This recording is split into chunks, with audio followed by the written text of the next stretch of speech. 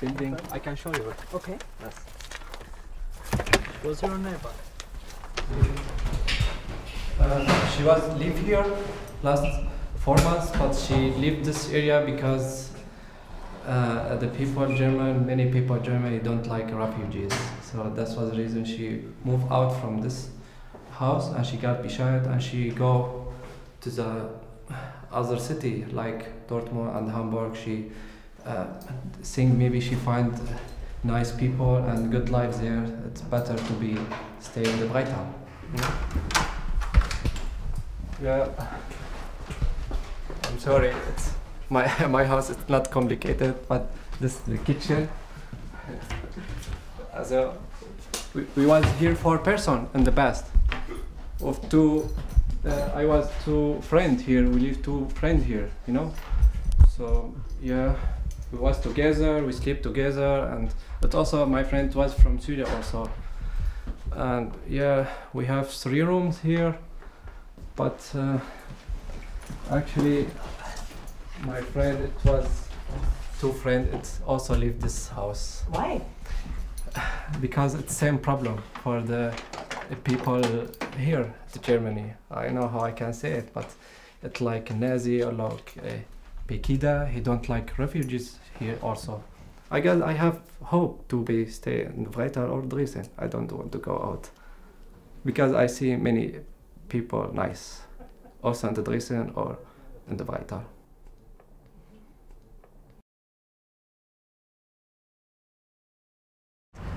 Because the person, he should be changed, not be stay like that. Do you think it's possible to change the mind? Yeah, I think so. I don't think. You think it's possible to change mind people? Yes. By asking questions? No, I don't think so. Yes, I think. By asking questions, you can find out what they think. What can you? How can you change their mind? Yes, exactly.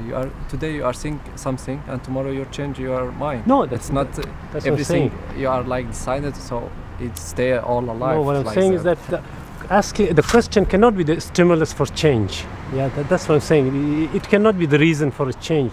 We just ask questions. We want to know what they think, and then maybe later on what they say may be used for something to change. We should put it inside in the clear. Other one. Yes. Clear one. So, good idea. Okay. Good idea. And, So, we can start with this lady. Entschuldigung. Hello. Excuse me. Haben Sie Zeit zu sprechen oder reden? Gerade gar nicht. Wir müssen unsere Kinder abholen gleich. Wir müssen los. Wir waren bloß kurz. Ja, wir haben extrem Zeit. Sorry. Wir sind schon da. But I need, okay, no problem. Okay. Bye. Bye. Okay, dann hier. Danke.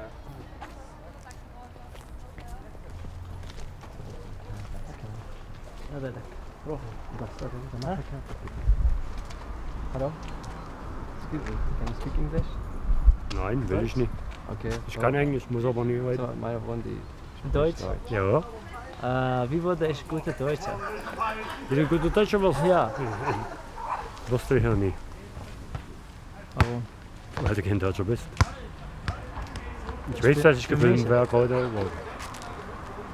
weil du nie hergehörst. Das geht nicht. Doch, ich bezahle dir einen Flieger, kannst du nach Hause machen. Okay.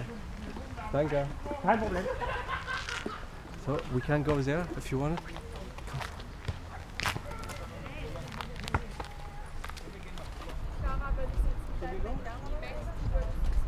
Okay. I cannot speak German. Okay. And I want to tell you how I can be good German. It's like German. Yes. Like you, like your wife. Ja, das ist die So Question. viel Liebe. Schwierige Frage. Ja, du kannst antworten auf Deutsch, nicht Englisch und nur Deutsch antworten. lernen vielleicht? Okay. Ja, mach. You should learn German, the language. Good. So. Und dann? Oh, I don't know. Maybe After. work somewhere. Sprache ist... No, what he needs to say is that how can we get accepted in the overall society? I mean, you say, would just learning German would be enough? Do you think so? and getting a job. It's not enough. Or it's not enough. What is enough? I mean, what else should be done? Versucht man, sich einzuordnen? To participate in society. Ah, yeah, that's good. Eingliederung, sag ich mal. Was wir, Also den Gegebenheiten hier jetzt anpassen, wie es bei uns ist so. Und sich mit den Menschen in Verbindung setzen. Also nicht herkommen und Seins machen, wenn also die Leute hierher kommen, sondern auf uns zukommen, mit uns reden. Das ist wichtig. Ich glaube, der Dialog ist das ganz Wichtige bei den ganzen Sachen, die jetzt so mit Integration zu tun haben.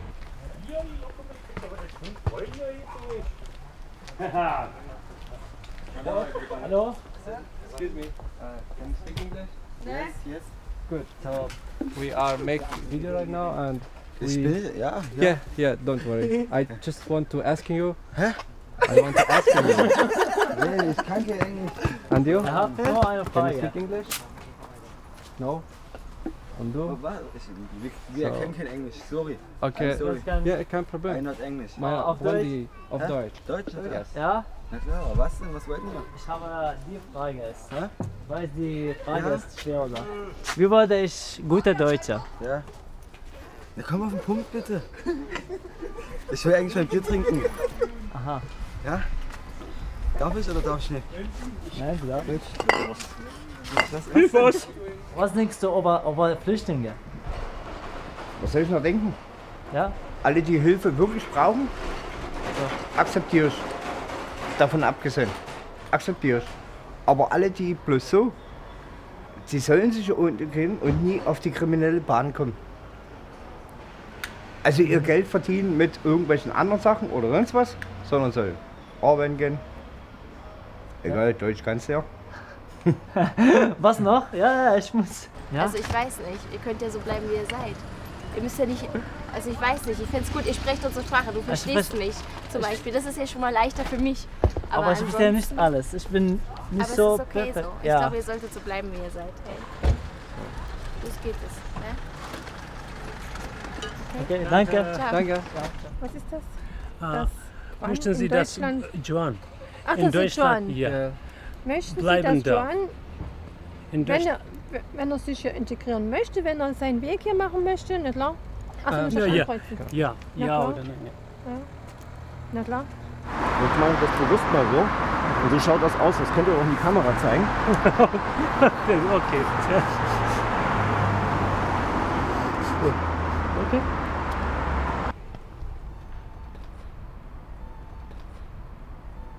Aber es ist nicht einfach hier. Okay. Besonders, wenn du kommst aus Syrien.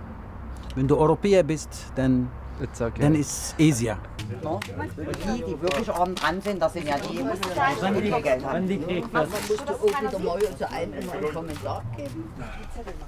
Dankeschön. Hier. Danke. Dankeschön. Die Toleranz ist, ich glaube, schwierig in Deutschland. Aha. No? Weil die Leute zu sehr auf sich selber bedacht sind, ne? Und ihren eigenen Frieden haben wollen. Aber wenn man, ich denke jetzt mal, man muss halt als gutes Beispiel vorangehen, dann wird das mit der Zeit. Die Krieg, wenn die Krieg bekommt, alles bums. Was soll ich machen? Warte dort zu tun oder was? Die Frage kann ich ja nicht beantworten, weil ich zum Glück noch nie in der Lage war, dass ich die Frage mir stellen musste. Ja. Das kann, ich glaube, das kann keiner beantworten. Aber dann habt doch ein bisschen Mitgefühl. Guck mal, also wenn das hier wäre. Das ist nun mal so. Ich bin auch ein Mission. Ja, natürlich bist du ein Mensch. Sag doch gar keine. Hast auch 10 Finger. Natürlich. Thank you very much. Dankeschön.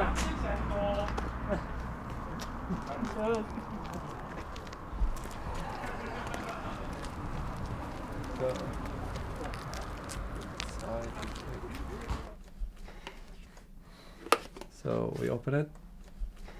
Do it. Yeah, we counted, no? Yeah, sure. Yeah. Okay. Well, the first one is yeah.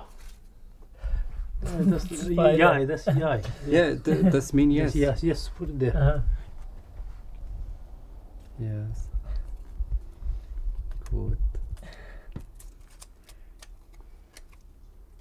9. Yeah.